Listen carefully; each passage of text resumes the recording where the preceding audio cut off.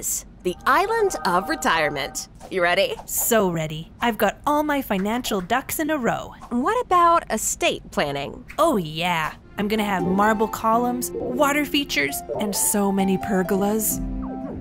Oh, you mean that. Yeah, I think I'm good. Estate plan check. Document all of your assets and your debts. Write a last will and testament, then have it witnessed, and name an executor to carry out your wishes. You might even want to start a trust to handle the distribution of your assets.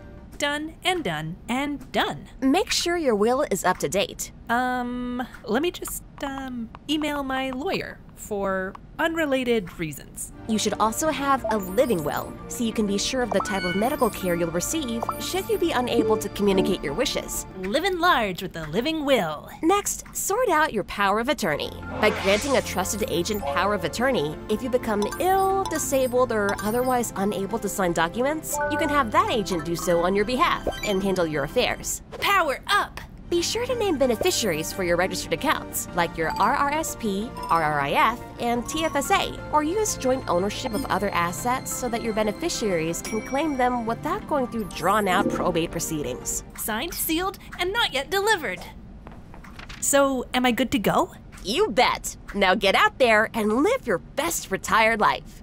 All right, time to hurry up and chill. Yeah.